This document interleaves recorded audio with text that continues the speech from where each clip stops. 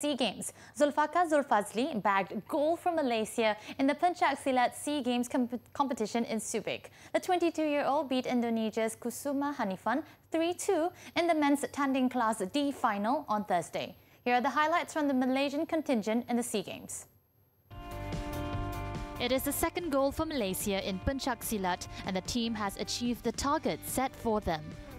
Meanwhile, Malaysia also won gold in the petanque competition for the men's triples in Angeles.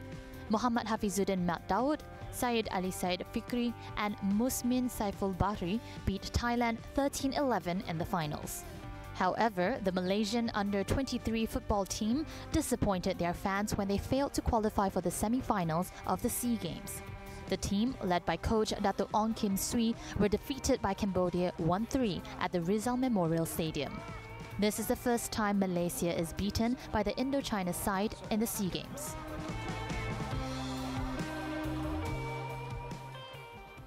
Now the standings. The Malaysian contingent to the Manila SEA Games has amassed 23 gold, 16 silver and 24 bronze medals as of 7:30 p.m. today and is placed 5th among 11 participating nations.